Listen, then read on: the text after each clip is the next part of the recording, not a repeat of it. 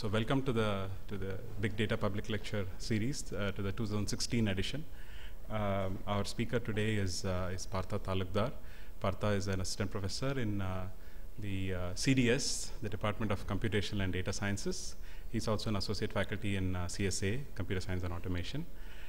So Partha got a PhD from UPenn, then did a postdoc in machine learning at CMU. So his interests are in machine learning, in cognitive neuroscience, and also NLP, right? So natural language processing. So he has worked for a long time in this NEL project, the Never-Ending Language Learner. So, hopefully we'll hear a little bit about that from him today. In a short period of time, his work has been kind of recognized widely. So he's a two-time recipient of the Google Focused Research Award, and more recently he also received the Open Innovation Award from Accenture. So with that, I would like to welcome Partha to give his talk. Thank you.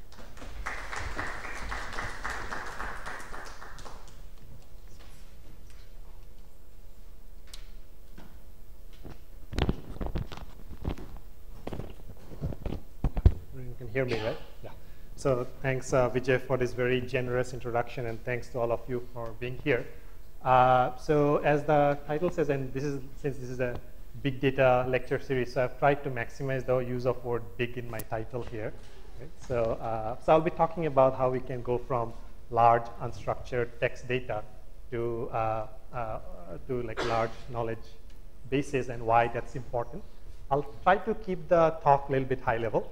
But if you're interested in details of specific techniques, then I'm, of course, very happy to explain those as well. So I run the Machine and Language Learning Lab here, or in short, MAL. So the joke is that that's the happiest lab in IISc, right? That's what we try to do. OK, so, so the thesis behind our work is that background knowledge is really key to intelligent decision making. So we as humans make multiple intelligent decisions even throughout the course of our day, right? So even if I have this water bottle here, how much force I should apply to lift this thing, right? You know, I already have some preconceived model, and I use that much force to apply this, right? And this kind of common sense knowledge or world knowledge I have accumulated over my entire lifespan, starting from birth, right? And that hopefully continues till death. And that's really key to kind of like, you know, having like a smooth transition or making these decisions effective, right? And increasingly, we are asking also machines to take these kind of higher level intelligent decisions on our behalf, right? You know, like say which next stock to invest next, or which article I should read next, and all of that. But traditionally, machines don't have access to this type of background world knowledge that you and I have acquired, that we have access to, and it's really critical to make these decisions effectively, right? So, so our goal is that to make these decisions more effective, we need access to this kind of broad coverage world knowledge, and the question is, how do we make such broad coverage world knowledge available to machines at the right granularity, right relevance, and right point of time? So just to drive home the point, let's take a concrete example. Say if you have a sentence, like, you know, say I have a natural language understanding system, which is, say, going over the web and trying to kind of like understand some document for me, right?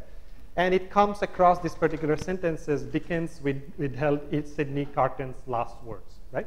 Now for a computer to make sense of what this particular sentence means, it's a really challenging job, right?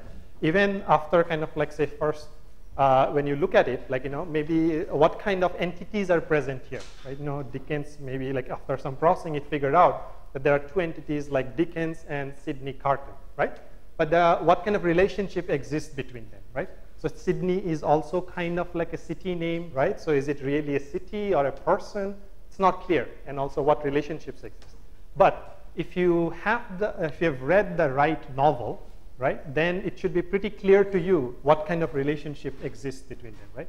So maybe you have heard of Charles Dickens, right? So maybe the Charles Dickens name, last name is used here. So in particular, if we kind of have access to this type of a background world knowledge where, say, Charles Dickens is an author who wrote the novel A Tale of Two Cities. Tale of Two Cities has this character Sidney Carton, which is mentioned in this particular sentence, right? So similarly, Charles Dickens is also mentioned by his last name in this particular sentence, right?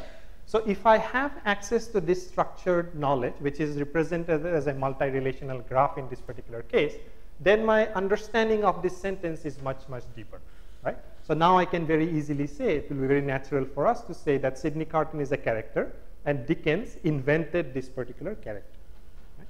So if you didn't have this background knowledge, then understanding or inferring this relationship will be a really hard problem, right? Definitely for us, for humans, but definitely hard for computers, right?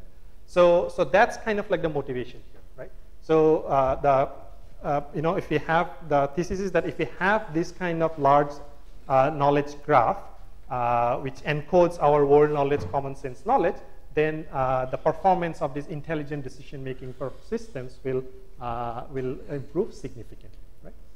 Now, if you are with me in terms of this motivation, then the question will come, how do we get this type of large unstructured, large knowledge graphs, right? And people in the past have also felt this type of a need for large knowledge bases for artificial intelligence, but many of those efforts were very human labor intensive, right? So people would sit down and type some of this knowledge, which unfortunately doesn't scale, right? Because new data is becoming available, and new knowledge is constantly being generated. So our goal is how we can automate this process and build this kind of large knowledge graphs from unstructured textual data, right? So we see this unstructured textual data as a source from which we would like to extract this kind of knowledge, right? So we don't have to tell you that with the growth of the internet, there is an explosion of the amount of this type of data that's available on the World Wide Web.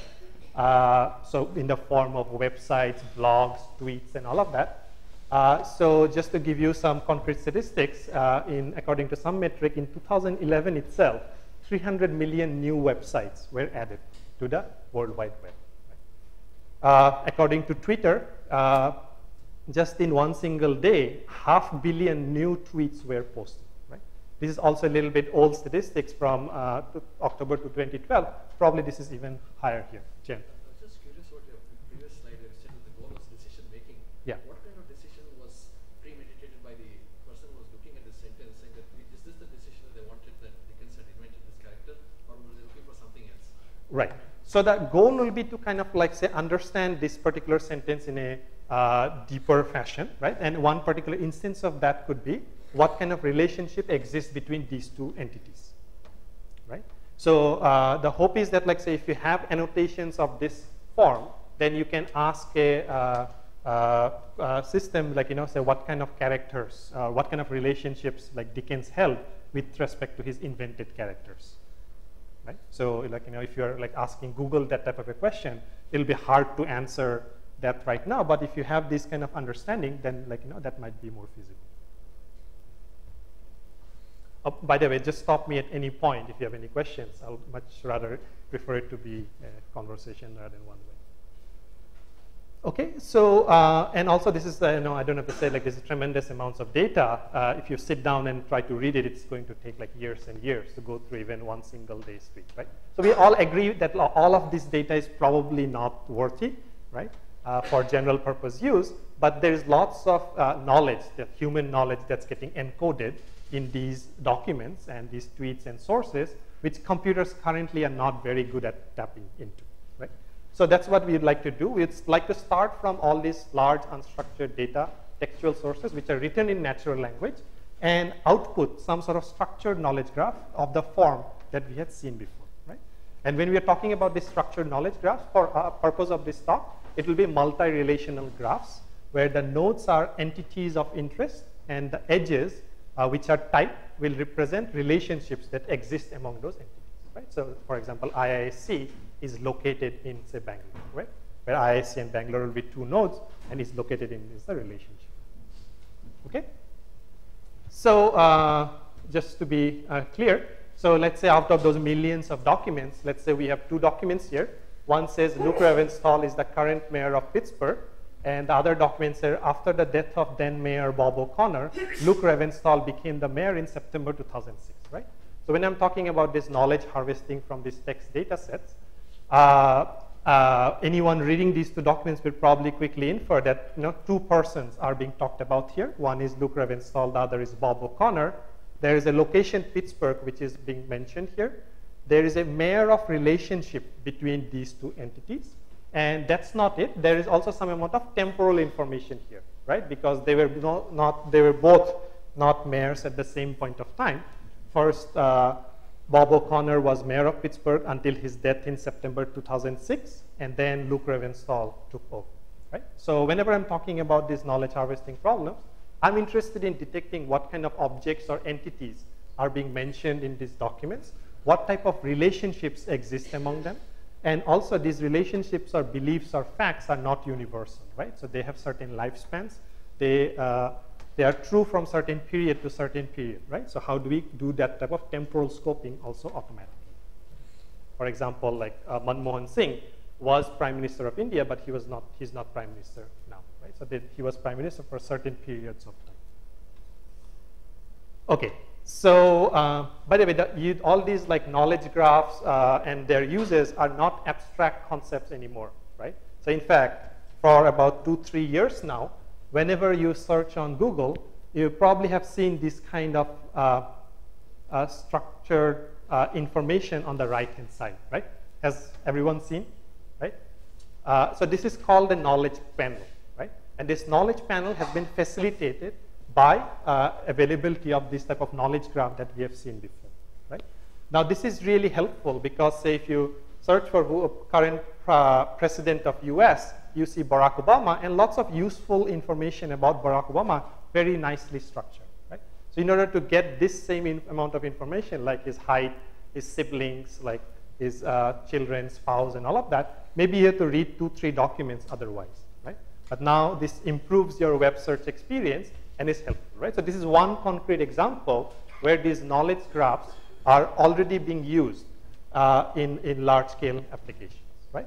But this is not a solved problem, right? So if you actually go and search, or at least when I did last, for say Kumbh Mela, it's not as fortunate as Barack Obama, right?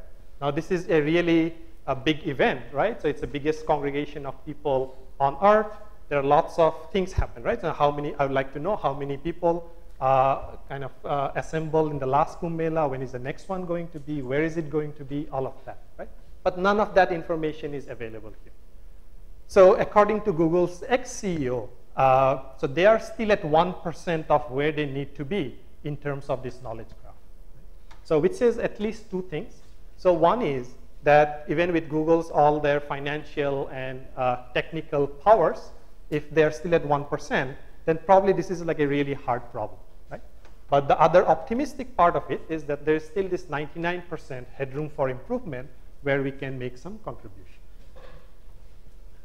Okay, so that's the motivation.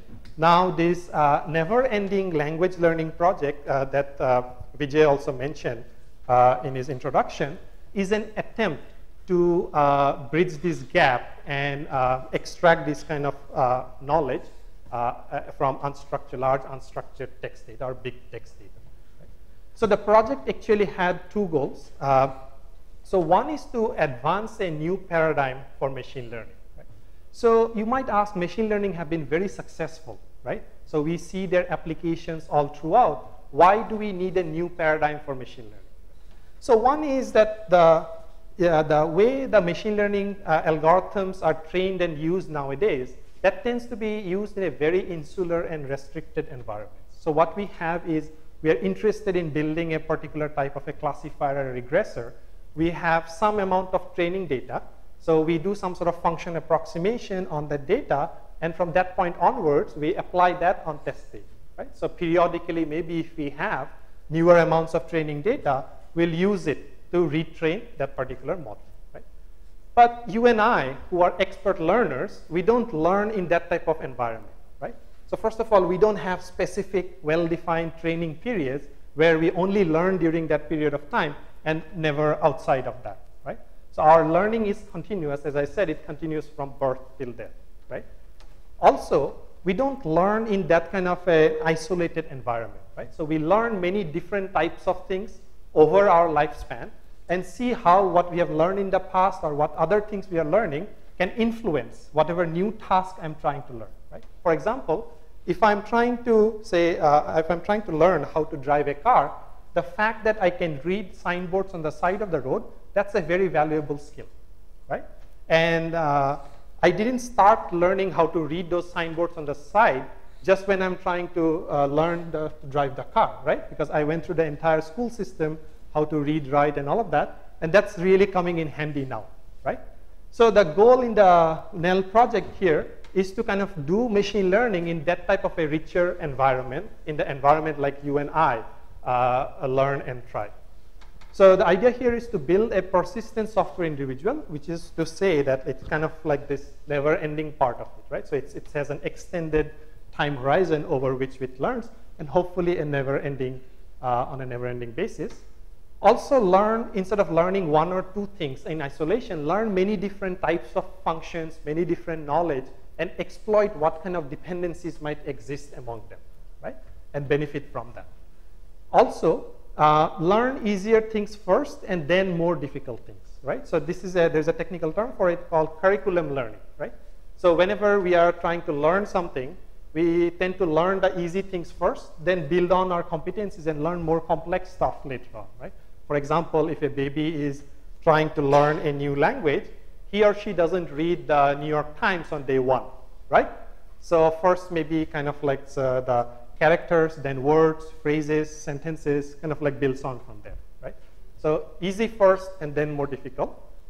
And then also as you learn more, it should also become a more mature learner, right? So its capabilities should improve over time. And also learn from limited amounts of experience or advice, right? So for example, like say, this is, you can draw a parallel to access to teachers who can correct our mistakes or give us feedback, but a teacher has limited amount of available time, right, that they can give us, right? So the amount of supervision that these learners can exploit is really limited, right? But so whatever the limited amounts of access they have to make best use of that. So given these kind of like guiding principles, so that was the part about kind of like developing machine learning algorithms which are richer among those different dimensions. And the NEL system itself is one instantiation of that framework, which is trying to extract and organize the knowledge, as we have been seeing before. So what does the NEL system has as input? It has an initial access to ontology. So ontology you can think of as like a bunch of predicates, which are, say, categories and relations, right?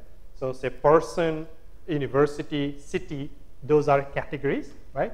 And relations could be person lives in city, or university is located in city, or mayor of, all those are relations, right? So unary and binary basically predicates. It also has access to a few seed examples of each one of these predicates, right? So this is kind of like the limited amounts of supervision or access time to teachers kind of an analogy, right? So maybe like 5 examples of persons, 5 examples of cities, and 5 examples of mayor of relationship, right? And those individual instances. It has access to the web. So the project has some additional quota from Google, so it can issue like 100,000 or 200,000 queries per day, right? But it also has an access to a snapshot of about 500 million documents, which is locally indexed, right? So it can issue queries against that as well, in addition to querying the web. And it has also occasional interaction with human trainers who can give, say, up and thumbs down kind of limited amounts of feedback. So given this input, the idea is to run on a never-ending 24/7 basis. So that's the forever part. And on each day, we'd like to extract more facts from the web. So where facts will be these kind of like, say, triples, right? So the IIS is located in Bangalore. And also as time goes, we at least don't want to degrade in performance, right? So we'd like to hopefully improve as time progresses, right? So this is the input and this is the output, and that's kind of like the system specification. So given this, where does NEL stand today? So it has been actually learning continuously for more than 6 years now, since January 12, 2010. Okay? on January 12th, we actually celebrate Nell's birthday with either T-shirts or cakes. So if you are around our lab, so definitely you're welcome to join in for the next birthday. So also by reading these documents, it has accumulated more than 90 million candidate beliefs. So these are the triples, as we were talking about, kind of like the edges in that graph. And it's growing daily. So in addition to extracting all these beliefs or facts, it also has the capability to do reasoning over that extracted beliefs, right? So for example, if I tell you that Sachin Tendulkar, or so now maybe I'll replace that with Virat Kohli, right? So Virat Kohli plays for Team India, and Team India plays sport cricket, right? So if I give you these two pieces of information, then it will be very easy for you to infer that Virat Kohli probably plays cricket, right? So now you don't have to go and read that particular belief or fact in the text data, right? So given on the extracted beliefs, you can do this kind of reasoning, right? So Nell has certain capabilities to do that type of reasoning on top of extracted beliefs or extracted knowledge graph. So that's really helpful because now you don't have to go and read everything, right? So even on extracted stuff, you can fill in missing pieces of information. Yes? Is that just propositional reasoning, or can it do all men, Socrates is a man and all men? Right now it's propositional, right? Even like first order rules, yeah. Including quantification for all men? No, not at that level, yes. So it's kind of like more specific, like instantiated beliefs. So you can think of it as maybe like a link prediction over a graph, where it uses the subgraph features to fill in missing pieces. Yeah. Because it can predict long links also, right?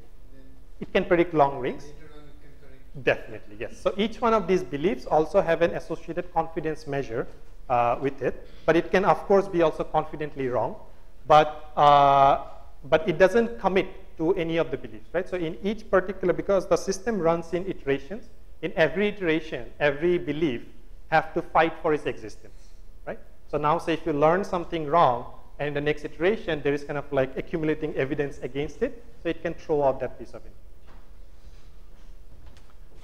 Also, it has the capability to extend its own ontology, right? So I think that's really important for a never-ending learner because whatever we are specifying, maybe that's kind of like too limiting, right? So it will get bored over time. So what it can do is it can also extend or discover new predicates as it sees is present in the data. For example, at one point it learned a lot about rivers, right? So what I meant by that is it knew lots of instances of rivers and also in what kind of context people tend to mention river names, right, in natural language data. So things like it sat on the banks of blank, right, some river. Right? So it also knew a lot about cities, right, similar instances of cities and what kind of context people tend to mention city names, right.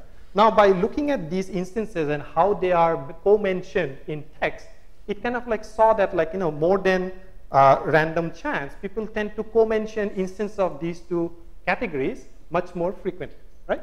So now by combining these two things, it came up with this new predicate called river flows through city, right? Now that becomes a completely new learning task for the system, right? So that's a new relation. So now it has to kind of like maybe it can seed itself with a few instances of that particular relation. And now the goal will be to populate and find additional instances and put them all together in that big giant graph, right? So that's what I mean by automatically extending its ontology, right? So it's kind of can extend its ontology to fit the data that it's trying to model. Some, of course, representing work by larger people. So here is a fragment of the Nell knowledge graph, which is automatically extracted by reading all these documents, right? So here the nodes are the entities where Toronto Maple Leafs, they play hockey. It's a hockey team. Their hometown is Toronto. And they won the Stanley Cup, right? So that's how we can read these different things. Right? I think like the errors have been carefully removed from this particular graph, right? But just understand that there are errors, and the system is about 80 to 85% correct. So we do some random sampling of it, right? So that's what it is, and in fact, the whole knowledge graph in every 5 iterations or so, there is a dump that's made available, so you can go and download that from this particular URL. Also, lots of metadata that's being used to do all these extractions, all of it you can download. Yeah. Does it have common sense credit to it, or does it acquire common sense? For example, say any point in time a city has only one mayor, so something like that. So does it? It's never probably mentioned anywhere. Right. So some of them are easy to specify, right? So if your relation is functional, right? So maybe like a person can have exactly one biological mother, right? So if that's your relation, so that you can easily specify whenever you are feeding that relation into the system, right? So we try to kind of like keep it like practical. Whatever things you can easily specify using one bit, right? Go ahead and do that, right? But if it requires lots of supervision over extended periods of time, we'd like to automate that part, right? But in general, of course, not everything is as clear-cut as that, right? So cardinality estimations of relations is also a very interesting problem, right? But right now, that's not part of it. So, Yeah. if you look at the learning and reasoning models of systems like Watson and so on, Yeah. are they very different from the NIL type of model? So Watson is kind of like very focused on question answering, right? So they do make use of some amount of structured knowledge graphs, but their focus is on kind of like even like in runtime, I'll do analysis of these text data sets and find just for that particular question, whatever best I could do, right? In contrast, what we are trying to do here is kind of like build a background knowledge graph, which might be useful for many, many different applications. Because in some sense, that's a harder problem because they have to figure out these connections in real time based on the question that was asked, whereas here, the decisions are in some sense premeditated. You already know what the question that you're going to be asking, and then you're trying to build up the background knowledge for those questions. That's right. So it could go either way, because in that particular question, you also know what you are looking for, right? So you can kind of like prune down lots of things that you don't have to look into. But in our case, kind of like we are trying to be prepared for all types of situations. But in our lab also, we are trying to kind of like do more focused work. So like if you have a particular domain, how do you build a knowledge graph for that particular domain? In fact, we have a new collaboration starting with IBM, where we are trying to, IBM Research Lab here, where we would like to build a knowledge graph, but for a particular task. Right. Any other question? Yes.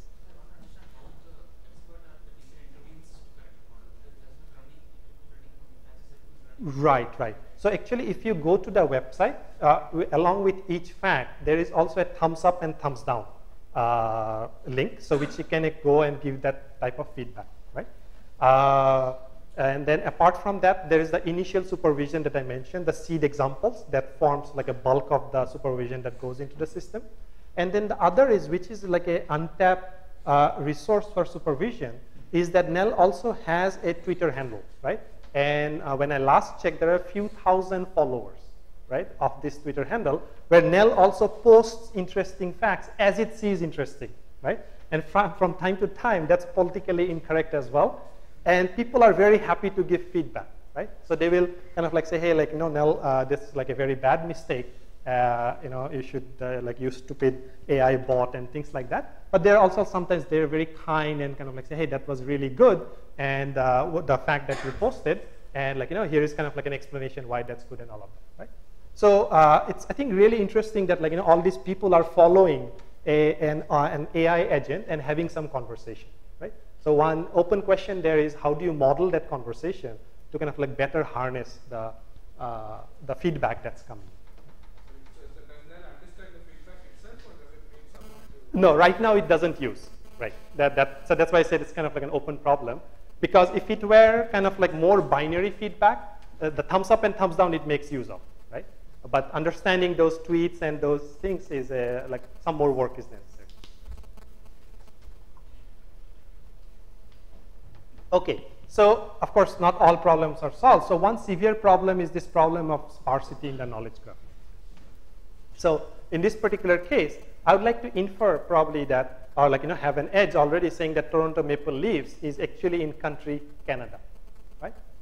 And then the other is like the temporal scoping problem, right? So Toronto Maple Leafs won Stanley Cup, but they are not like the perpetual winners of it, right? So they won in particular year, but probably they're not the current champions, right?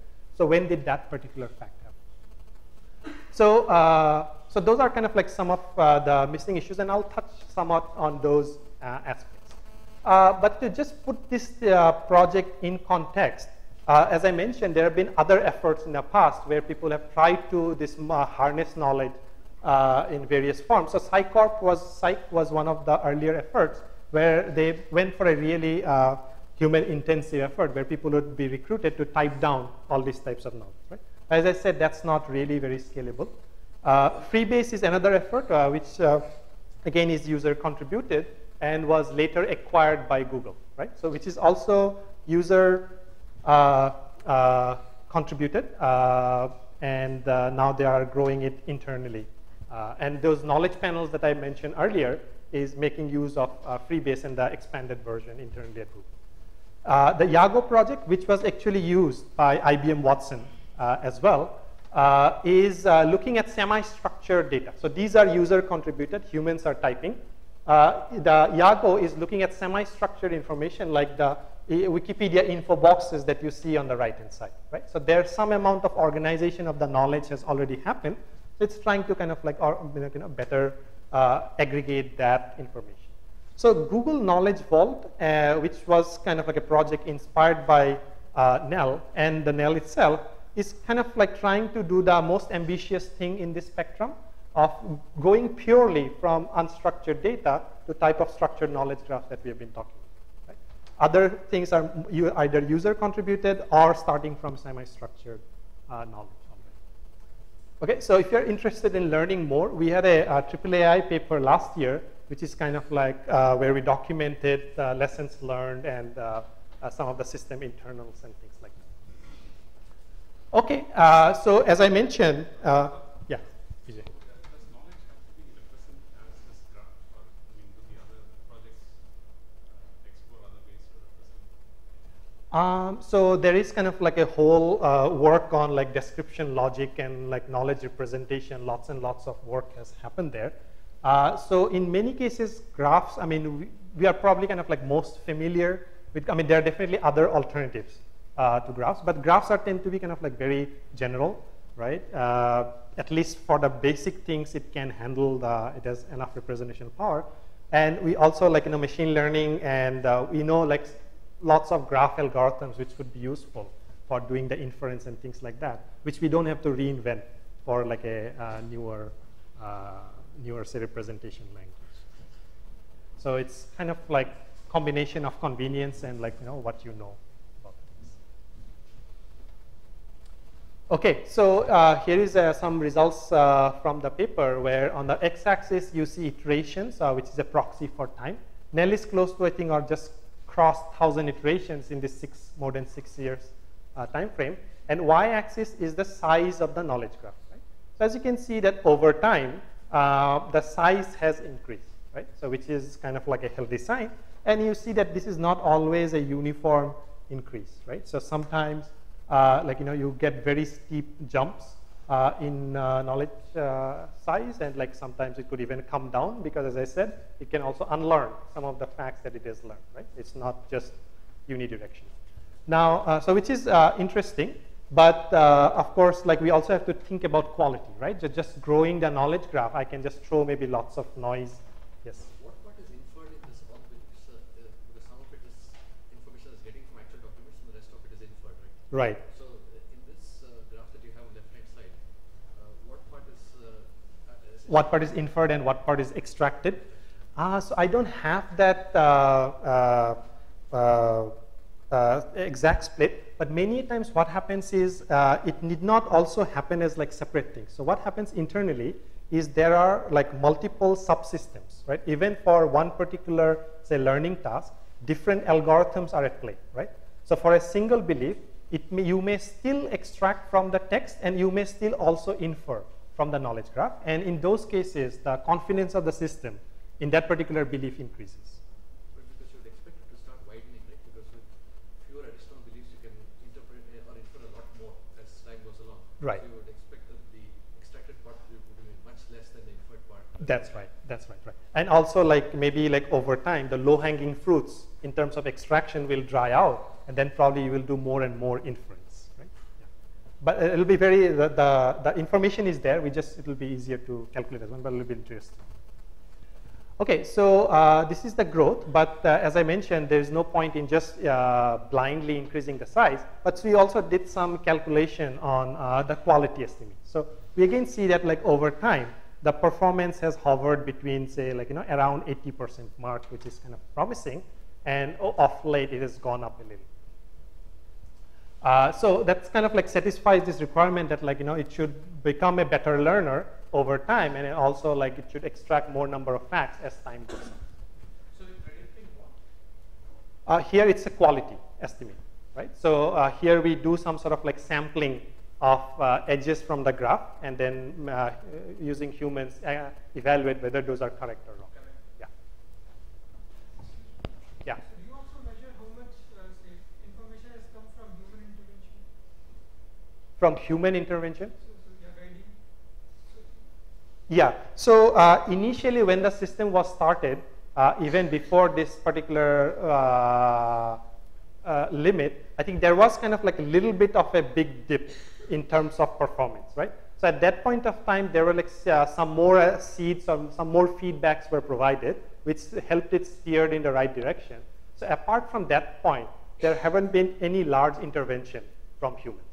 Right? So it has been mostly self-supervised,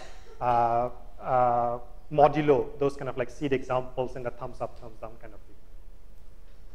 So actually, there are kind of like systems in check here. So I'm not going into kind of like different enablers behind the system. So if you look at those, there are some kind of like this couple semi-supervised learning techniques. So the fact that I was telling earlier, like, you don't want to learn a particular function in isolation. Learn all these different functions together and exploit what type of dependencies might exist, right? So even if you have a lightly supervised problem like this, because of these additional coupling constraints, that helps the system not go like in the wrong path, right? So that provides additional supervision in terms of constraints and coupling. So that has been one of the enabling factors for the system as well. And maybe kind of like why we haven't needed as much human intervention as otherwise we would have expected. Okay, so so yeah, in terms of that knowledge, so we'd like to kind of like make use of it in some applications, right? So for that, the knowledge has to be available first, and it also has to be fresh, right? So if you like, if you're say querying, if a robot is navigating inside the house and it's using this as my knowledge source, if it's issuing queries and most of the time the system says, I don't know, then that's not really helpful, right? So either the knowledge should be already available or inferable. And also, if the system robot asks, right, who is the current Prime Minister of India, it should not say Manmohan Singh or Atal Bihari Vajpayee, right? So the information or knowledge also has to be fresh. So I'll quickly look at kind of like some of these inference and temporal scoping issues. So here is again the knowledge graph that we had seen before, and we'll look into a little bit about this kind of like inference that I was telling about, right? So if you look at it, if you focus on this right-hand part of the graph, so GM competes with Toyota, and Toyota is an economic sector automobile, right? So if I club these two pieces of information, then it's really easy for me to probably say that GM is also in economic sector automobile, right? But all these linked two paths are not equally predictive, right? So if I look at this other path, GM competes with Toyota, and Toyota created Prius. Now I can't infer that GM created Prius, right? So certain paths in this graph are predictive for existence of particular types of relations, and certain other graphs are not, certain other paths are not, right? So the question is, how do you learn these kind of inference rules automatically from the data itself, so that like, we don't have to again go and type all these rules ourselves, which again will not be scalable, right? So that's the knowledge graph inference problem.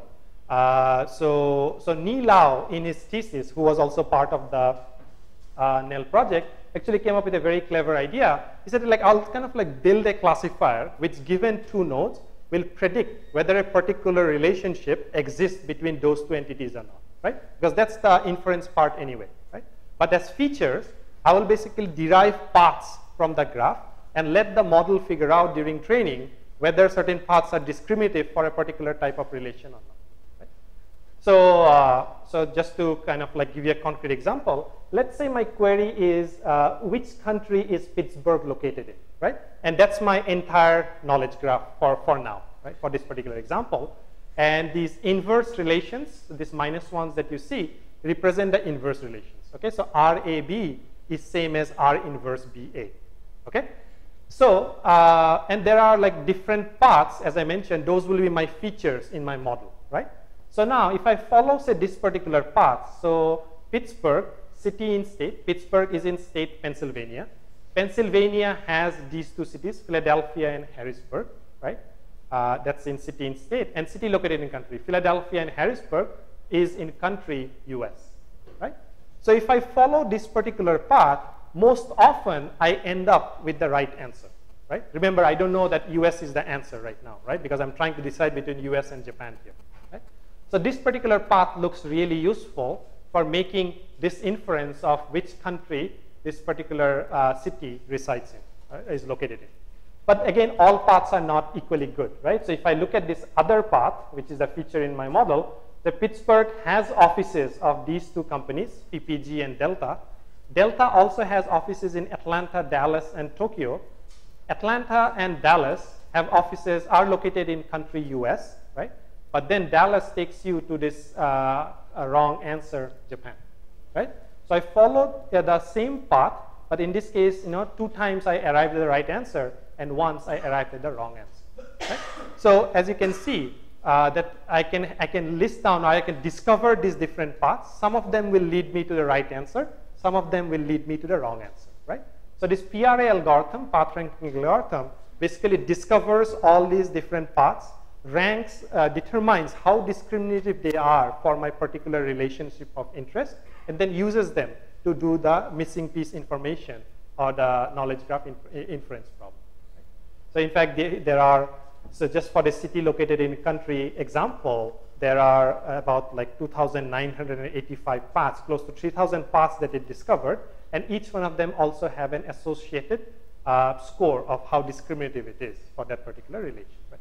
Now the good thing here is that as long as you have the knowledge graph and it's sufficiently dense, right, it's sufficiently connected, then you don't need additional supervision, right? You don't have to go and provide these rules yourself. If you have those things, that's great, but you don't have to list them manually, right? So it cuts down on the supervision, and the system can kind of like take it up and learn all of these things automatically, right? So it's kind of like a self-supervised system, and that's really helpful to overcome the sparsity problem. Now, one issue with this is that this PRA algorithm will work great when my knowledge graph is sufficiently connected, right? Because I have to discover all these connections, discover all these paths, right? But then, if you remember, we wanted to use this inference algorithm to fill in missing edges in my graph itself, right? So there's a chicken and egg problem here, right? So I wanted to, this particular algorithm will work great when the graph is sufficiently connected, but then I wanted to use this thing to improve or reduce the sparsity in my knowledge graph, right? So how do we kind of like overcome this particular issue?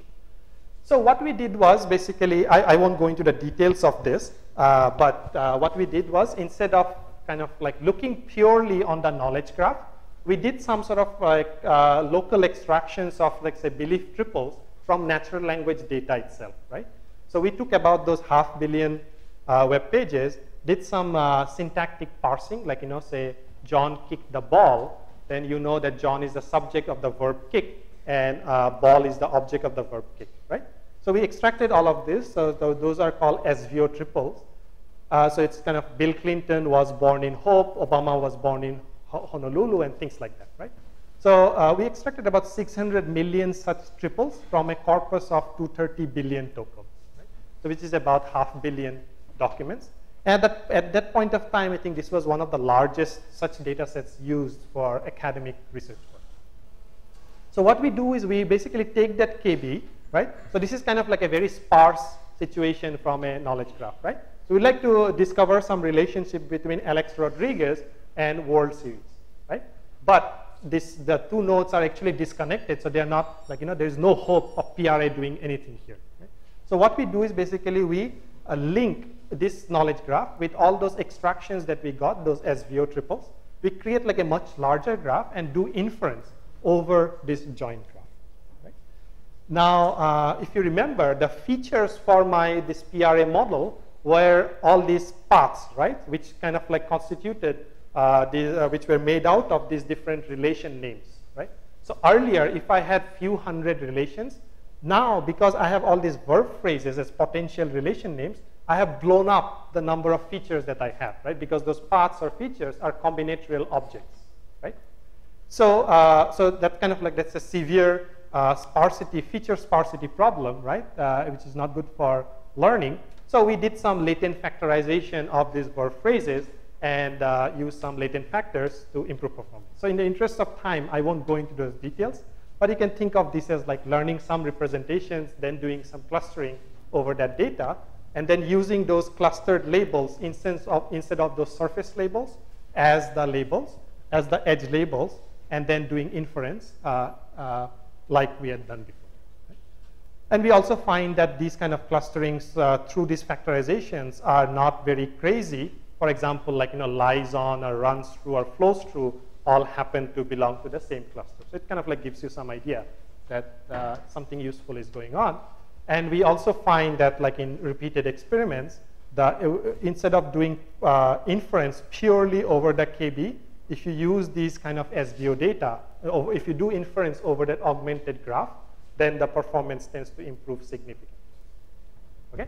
So this is one attempt to overcome the sparsity in the knowledge graph through doing additional inference over extracted knowledge.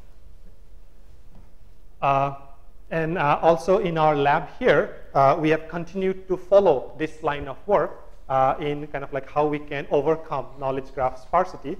And we have a couple of lines of explorations and published papers along that dimension. The other thing is this temporal scoping problem, right? So how do we kind of like keep the knowledge graph fresh?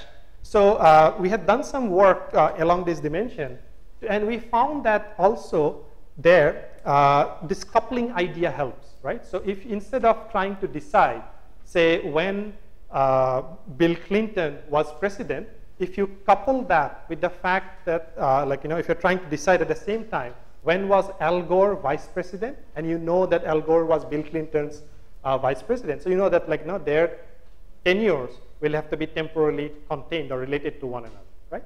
So basically, even for the temporal scoping problem, if you use this kind of temporal constraints, then that's really helpful and that helps performance, right? But then the question there is, how do you learn those kind of common sense temporal constraints or common sense temporal knowledge that you and I take for granted, right? So we did some work along the dimension, and here is actually one snapshot of temporal common sense knowledge that the system was able to pick up by mining large amounts of data, right? So what it means here is each one of these boxes represent a relationship or an event in a, say, politician's life. So this is focused on a politician, right? So just to take a concrete example, unidirectional edges mean that the source event happens before the target event, okay? From the algorithm's perspective. And the bidirectional edges mean that both of these two events are simultaneous, okay? And these numbers here represent some sort of like unnormalized confidence measures in that particular common sense. So this is entirely automatically induced, okay? And what the system thinks is that all birth-related events tend to be simultaneous, and hence this bidirectional arrow. And the person or the politician needs to be born first before he can become leader or have influence over organizations. And all those things tend to happen before that person dies, and all death-related events also tend to be simultaneous, right? But this is not always like 100% true, because sometimes people, even after their death, tend to have influence, right? So like say maybe Ronald Reagan in US politics now, right? So anyway, so we have some techniques which also exploits large amounts of big text data to derive this kind of common sense temporal knowledge in this particular case. So we again use these induced constraints, fed it into our inference system, and we found that that also improved performance in the temporal scoping problem, right? Now again, you might ask, like, this seems very common sense, obvious knowledge, but that's obvious to us, but not to machines, right? And again, we don't want to sit down and write all of those things ourselves, because that will again not be scalable, right? So here's one demonstration that we can at least do some of that, automate some of that process. We have also done some work recently in estimating the quality of credibility of sources, right? Because all sources are not equally valuable, right? Because, and especially when you have these kind of like, say, non-black and white facts, right? You know, if you want to ask like, is chicken healthy or not, you could kind of like have arguments both ways, right?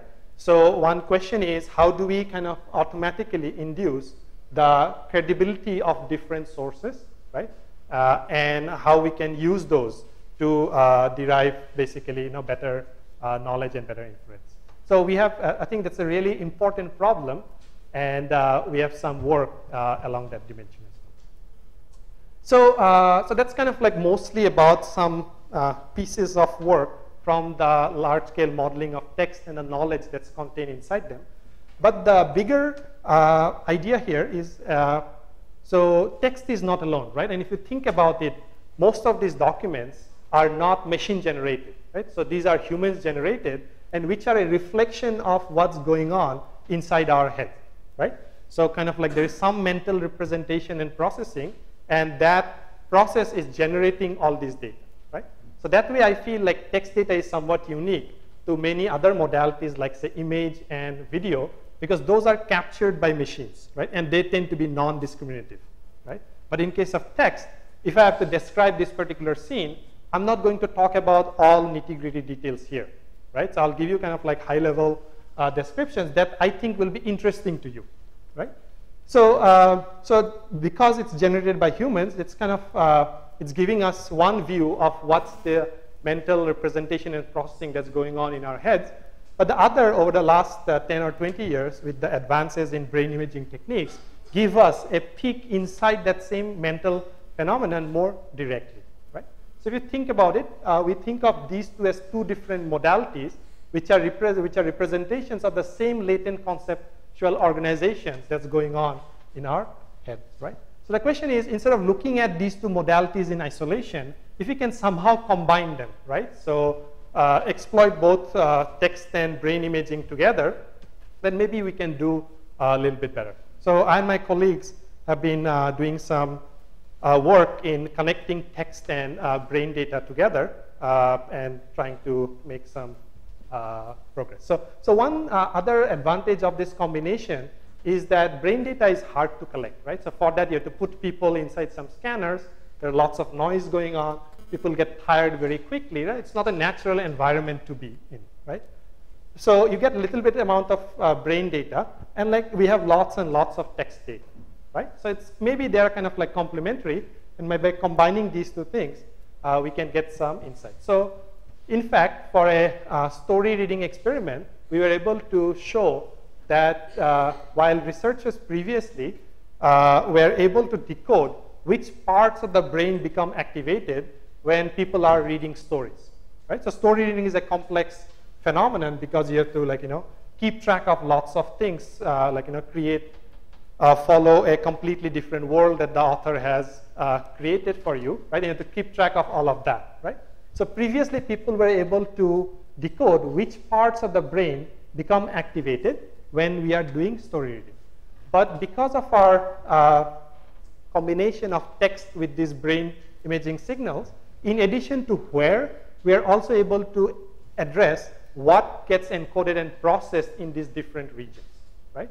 So if you think that like here, we just have one color and the intensity is there, but here we are able to put different colors in different regions, right? So maybe like syntax is getting processed here, semantic knowledge of this particular type is getting processed here.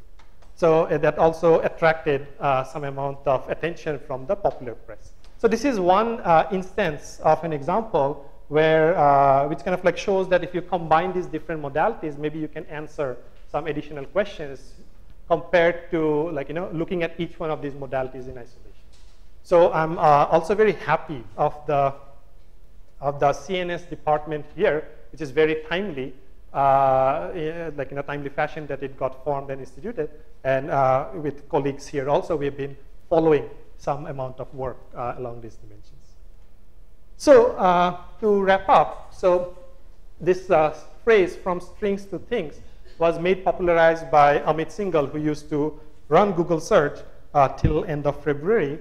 So he came up with this phrase when they made this transition to knowledge graphs. So earlier, everything in Google search was pretty much keyword search driven, right? So you type in some keyword, they go and like match in some documents and try to give some ranking over that, right? But now the emphasis is, the shift is towards understanding both your query and the documents at a much deeper level and try to satisfy your information need by understanding the data at that much deeper level, right? So by deeper level, I mean like, what kind of objects are there, what relationships are being mentioned, and all of that, right? So basically this whole knowledge graph transition, right? So, as a community, we have some handle on how we can go from large text data to some amount of structured knowledge graph. Also, this is not a one-time process because new knowledge, new data is becoming created. So this is also a maintenance question, right? So how do you keep it fresh when new data becomes available? Also, it need not be a single modality, even though we have been primarily looking at text, images, videos, all those also may give you complementary information, right? Also, just construction of these knowledge graphs is not the end goal because we would like to make use of those in some intelligent decision-making agents, right? So, say robot navigating inside the house could use this as a knowledge source. And then also it need not be a one-way street. These applications could also dictate how this knowledge graph grows over time, right? So in our lab here, we are interested in this entire spectrum of construction, maintenance, and application of this knowledge going all the way from unstructured data to end applications. Okay, and so here are some examples of work that's being spearheaded here, and some of those lab members are also present. Questions like how do we evaluate these large knowledge graphs, right? So we have these millions of edges in this graph. How can we accurately do accuracy estimate, right? How good this particular current knowledge graph is. And we as poor academics, we may have only 100 rupees to do that evaluation, right? And if you have to get human feedback, we have to pay people, right? So how do we make best use of that 100 rupees to get as close a true estimate of my current knowledge graph as possible? That's one question. How we can read time, temporal information from the text data itself. How we can do large-scale learning and representation. How we can go expand the knowledge graph in a goal-directed fashion, right? So I have this general-purpose knowledge graph. I have, say, some journal papers from bioinformatics, right? So how do I expand my knowledge graph so that I can understand those bioinformatics paper at a much deeper level, right? So maybe I know about genes, but I may not know about proteins, right? So I have to increase my knowledge about proteins before I can go and read those documents. Also, deep distance supervision is another topic we are looking at. We have active collaborations with external partners, more primarily with the machine learning department and the NEL group at CMU and at a few other places. Google Research, right from beginning, have been very generously supporting our work, including Accenture, Bosch. So as a final thought, so all of you may have heard about the IBM Watson, and Jen also mentioned about that. So I think, which went on to beat humans in the game of Jeopardy. So I think, and if you have to believe all these other analyses, and this, the name of this lecture series, the big data, right? So I think we have a tremendous opportunity to go from this big text data to this big knowledge, right? And through that process, overcome or fill this knowledge bottleneck issue, which has plagued AI systems all along, right? This kind of like need for knowledge. And it feels like this is the right time to address this particular question because of three things. One is because of the availability of data, availability of computation, and advances in machine and statistical learning techniques, right? So if you think about it, nowhere in human history, these three things came together, right? And probably now is the first time where we we are seeing at least convergence of these three things. And we are really excited to be working at that intersection. And our work spans machine learning, natural language processing, and big data analysis. And together with all of this, we want to have an impact on intelligent decision making. There are a lot more things to talk about, but I'll stop here. And if you have any questions, I'm also very happy. Big data is very popular now to the point that even my parents decided to join this particular talk, right? So with that, I'll stop here, and if you have any questions. But before I do that, I'll also show you a demo of a recent contest that we participated in. Right? So this was instituted by this LNAI for artificial intelligence, where the goal was to build an AI system which can answer 8th grade science questions. Okay? So you have to read basically, first of all, you can read as much as you want in terms of science textbooks and all of that. And during test time, you will be given a question, and you have to choose one of those 4 multiple choice answers, right? And then you can get basically scores. So we weren't like working on question answering systems before, but like somehow we put together in about a month's time through lots of hard work of my lab members. And here is the system which we actually submitted, and we were about ranked 10th out of 170 teams worldwide. So we also fielded this during the last open day, which is posed as like a human versus computer quiz challenge. Humans still beat in that open day, by the way, right? So humans were 512, and this guy was 490. So maybe we can try 1 or 2 questions and see what happens today, right? So by the way, all of these questions the machine has never seen before, okay? And again, I should say that we did kind of like the basic things that could be done. There are lots and lots of things that could be done here. So even if it horribly fails, just don't give up your hope, right? So because it's just a simple thing. So I'll just get a new question. So what's humans' answer? The question is, the result of fertilization is that blank of the genetic information comes from the mother.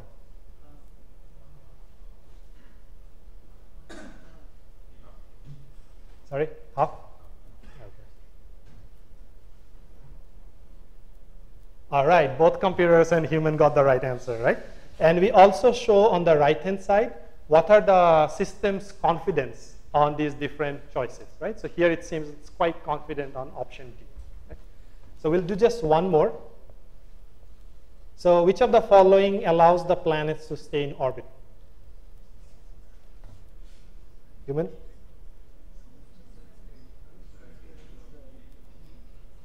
D?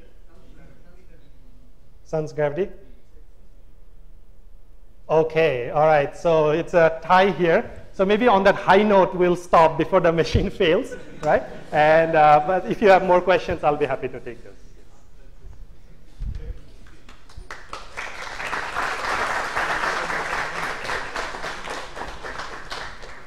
Do you have time for maybe 1 or 2 quick questions? Yeah. So in the context of using the knowledge graph as a knowledge source, Yeah. when there is a sequence of queries, we also try to understand the context of the user and move the graph appropriately. That's right, yeah. So yeah, that's where we would like to go, right? Because right now we are kind of like still very much focused on the construction part itself. But you know, if you find a good application, then of course, like based on the information need of the user, or like whether human or agent, we would like to grow the knowledge graph along that particular dimension, right? So it could be something like, you know, you are repeatedly asking about proteins, and I'm saying, I don't know, I don't know, I don't know. But then maybe that might be a cue that I should go and read up about proteins, so that, like, you know, I can answer the next question better. Very good. Yeah. You told that one input is web, right? But do you also restrict the access to only, say, reliable sources, for example, Wikipedia? Because recently this Microsoft bot, it learned some bad things. Right, right. So what do you think this is about? Yeah, so that was kind of like one of the motivations behind doing the credibility estimation of sources, right? So maybe like Wikipedia might be good for certain things, right? But it's not good for everything, right? So if I want like a deep technical concept, maybe I will have to like go and read the research papers rather than the Wikipedia article itself, right? Wikipedia will give you kind of like curated small amounts of knowledge, but the web is much, much bigger than that. And we would like to selectively make good use of that, of the rest of the data. Yeah, so my question is, Yeah. right now, so I mean, is there any human intervention in what can be read or not? No, so it just, the system, you're probably talking about the NEL system, right? Yes. Yeah, so NEL only can't read about itself, right? So because otherwise it will be just like reinforcing itself. So the CMU NEL pages are not used, and but it can just like access anything else. I should also mention, by the way, we also have a local instantiation of the NEL system here that we are trying to kind of like build more domain-specific versions of it. And this is probably like the only instance where the system has been installed outside of the CMU home environment.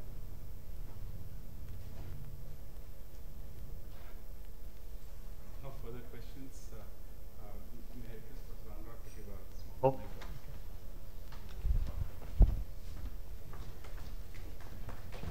Thanks for your time.